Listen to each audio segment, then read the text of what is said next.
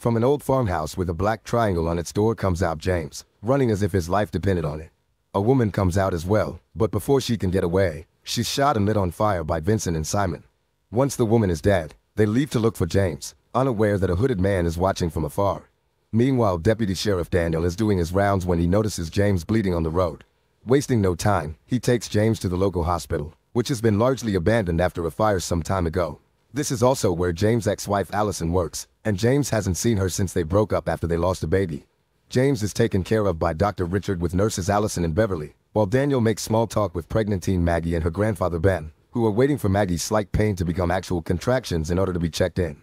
In another room, patient Cliff is being watched by Ken, who is still an intern.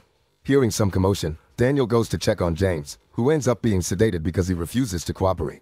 Now they can only wait for him to wake up, so Daniel takes the chance to try to catch up with Allison, but things are still awkward. Richard asks Daniel to be more patient and understanding with Allison because losing a child is extremely hard. He knows because he's still not over the loss of his own daughter. Moments later, Daniel's walking down the hallway when he suddenly finds Beverly murdering Cliff with a pair of scissors.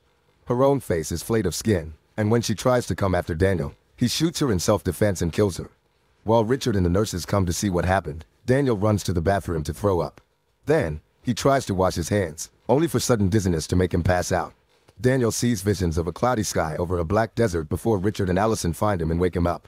They tell him he should rest, but Daniel wants to keep an eye on his mess, especially when he hears another cop has come by because he had been assigned to James' case. State Trooper Mitchell has been sent over because he found the farmhouse full of bodies, and James could possibly be behind it, especially since he has a history of dealing with illegal substances and Allison confirms that the blood they found on him isn't his.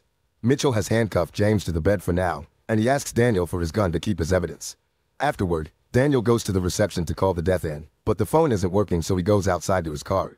Unfortunately, the car radio isn't working either, and while Daniel tries to think of what to do, he notices a hooded man standing nearby. Daniel tries to approach him to know what's going on, only to get attacked by the guy.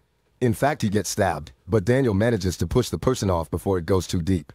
At that moment, more people show up, all wearing the same white uniform with a black triangle on their hoods. Daniel runs back into the hospital where he passes out while the others look at his wound. This time, Daniel dreams of a body in the morgue and a man standing against a triangle of light before waking up and finding the building surrounded by the hooded people, who won't move. The group begins discussing their options when suddenly they hear James screaming. Once they get to his room, they're shocked to find Beverly has become a huge nasty creature that won't react to Mitchell's shots. Daniel jumps in to break the bed and free James before closing the door to trap the monster inside. Scared and worried, Daniel runs to grab the emergency axe while telling everyone they should leave, but they don't think it's a good idea because of all the hooded people outside. At that moment, more shots can be heard. It's Vincent and Simon, who enter the hospital after defending themselves from a couple of hoods. Vincent immediately points his weapon at James, who takes a knife to grab Maggie and use her as a shield. Richard tries to talk to James gently, intending to calm him down, but James reacts by stabbing him. While Ben takes advantage of the distraction to knock James out, the monster that used to be Beverly appears and takes Mitchell's body away. Axe in hand, Daniel goes after them and finds the monster putting its tentacles inside the cop, only to drop him when it sees Vincent and Simon coming too. Vincent shoots the monster, then together with Simon he ends it with multiple axe hits. Daniel runs back to the lobby, where Richard's body is missing and James has been handcuffed to the wall, and he tells everyone to hide while Vincent comes over as well, demanding for James to be handed to him. Worried about what they may do to James, Daniel turns him down and tries to team up with them in order to leave, but Vincent punches him before explaining that the last time they trusted someone, they hurt Simon so badly that now the boy can't speak. Vincent pushes Allison away too, and this time Simon cuts in, thinking Vincent is taking it too far, especially when he mentions the option of burning the place down. Daniel and Allison manage to convince Vincent they don't know what the heck is going on and are just innocent bystanders. Thus the next order of business is lighting Mitchell's body on fire and tossing him outside to stop him from becoming a monster too. Afterward, another argument begins about what to do next, especially when Maggie begins having abdominal pain, which is a bad sign and could require a C-section in a hospital without the right equipment. Allison needs to go to the med supply room to collect what she needs to help Maggie give birth, but Daniel doesn't want her to go alone. So first, he needs to get armed again. He manages to convince Vincent and Simon to cover him while he goes to his car to retrieve his weapon and ammunition by promising to share everything with them, and they get surprised when they go out and don't see the hooded people anywhere. Kim and Allison take Maggie and Ben to another room so the girl can be more comfortable, but the pain is getting worse, causing Allison to break his promise to Daniel of waiting for him and go to the supply room alone, not noticing the mysterious presence that follows her. Outside, the trio manages to get what they needed just before the hooded people show up again. After killing the one that attacks them, they go back to the hospital, where Daniel gets furious when he learns Allison left for the supply room alone. Vincent accepts to go with Daniel to look for her while he explains that the weird hooded people killed Simon's family and he had barely managed to get the boy out of his house alive. After picking up Mitchell's gun, they make it to the supply room and fill a bag with as many things as they can, but they don't see Allison anywhere. They should get back now, but Daniel hears a weird noise. It's a phone ringing, coming from Richard's office. While Vincent opens a box to find pictures and a book that indicate the hooded people are a cult that sacrifices humans, Daniel picks up the phone. The call is coming from the morgue and Richard is the one calling, confirming he's the leader of the cult. He swears his intentions are altruistic and he's doing what is right to make up for his daughter's death. Also, he mentions he's going to help Allison before hanging up. Daniel takes the supplies back to Kim and asks her to look over Maggie until they find Allison. Kim doesn't want to be alone because she doesn't have enough medical knowledge and is afraid of the hooded people, but Daniel assures her they won't get inside because they are here only to stop them from leaving. He gives Mitchell's gun to Ben and a radio to Kim to keep in contact. He also leaves them an axe just in case. Vincent doesn't want to go down to the morgue blind, but he's found Jamie's picture among the others in the box, so he may be able to help. Daniel, Vincent, and Simon go to talk to James, and when he refuses to share what he knows, they break his finger with a hammer to make him talk.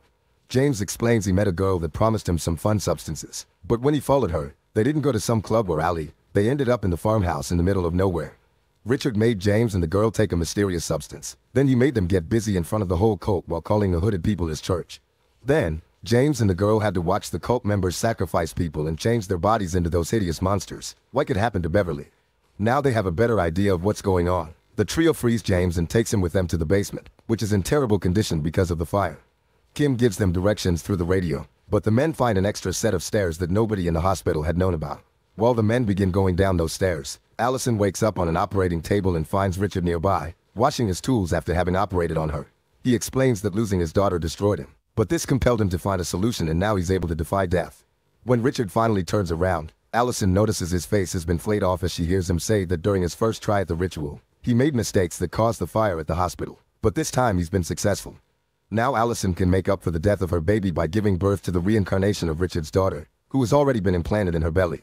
While Kim sedates Maggie to help her with the pain, the men arrive on the lowest floors and find the summoning circles from the book drawn on the floor, which Vincent and James confirm was found back in the farmhouse too. They also find a door with a black triangle on it that makes Daniel have those weird visions again, this time including the memory of the day Allison lost their baby and a monstrous face. Vincent isn't sure they should be going further, but Daniel and Simon are already going in, so Vincent follows them while dragging James. The men find a room full of butchered bodies while Kim notices Maggie is bleeding, so she'll have to perform a C-section. She has no experience with this and having to act by just following a book's instructions makes her hesitate, causing Ben to get mad at her for not being of help. While they argue, Maggie suddenly stands up and kills Ben before expressing how happy she is to carry Richard's baby. The hooded people begin showing inside the hospital to take Maggie to the next ritual, and Kim runs away to find a place to hide. In the basement, Vincent gets violent because of the ritual magic getting into his head, but Daniel manages to calm him down. Suddenly the bodies begin moving and kill James. Daniel and Simon do their best to defend themselves while a hypnotized Vincent follows the figure of a woman he sees at the back of the room. During the struggle against the bodies, Simon and Vincent get separated, and Simon runs down a corridor only to suddenly find himself in Vincent's house. Vincent is there too, looking deranged as he blames Simon for everything before attacking him. Simon pushes him back by attacking him with a flare, which breaks the illusion and makes Vincent see reason, getting an apology out of him. Meanwhile, Daniel finally finds Allison, but at first, he sees an illusion as well. The room is pristine and Allison is normally pregnant. However, the illusion breaks when Richard's voice echoes in Daniel's mind, telling him he knew Daniel had been relieved to know Allison had lost their child. The real room is revealed, showing it's covered by the monstrous goo and tentacles that come out from Allison's body. The illusion tries to ask Daniel for help, but Daniel knows he has to do the right thing and uses the axe to take Allison out of her misery. After he's done, he's suddenly transported to a room in the morgue with a glowing triangle on the wall. As Richard speaks in James' mind about defying God, but cultists appear behind him together with Maggie, who stabs James before joining a skinless Richard. By chanting in an ancient language, Richard opens the triangle into the wall and triggers more visions of the cloudy place for James. Then, Richard blesses Maggie, who yells and walks back while also seeing these creepy visions, only to die giving birth to another monster that Richard calls his reincarnated daughter. Vincent and Simon show up to fight the monster, who takes them out of the room before capturing Vincent to munch on him. Coming to terms that he won't survive this, Vincent covers the creature with alcohol so Simon can throw a flare at it, effectively lighting them both on fire before escaping through a ventilation shaft, unaware that the monster is still alive and following in. Back in the morgue, Daniel attacks Richard with the axe to stop the incantation, but it can't hurt him because he isn't human anymore. Richard grabs Daniel and promises to reunite him with Allison if he just lets go. As an answer, Daniel pushes Richard into the triangle door, which closes behind them and causes the whole area to start shaking. At the same time, the monster catches up to Simon and almost gets him. But with the door closing, Simon is expulsed from the lower area back into the lobby, safe and away from the creature that got left behind. As the sun rises outside, Simon looks around, ignoring all the bodies until he gets to reunite with Kim.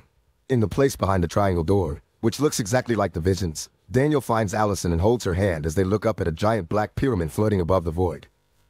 Make sure to subscribe and turn on notifications so you can watch more videos like this. Thanks for watching.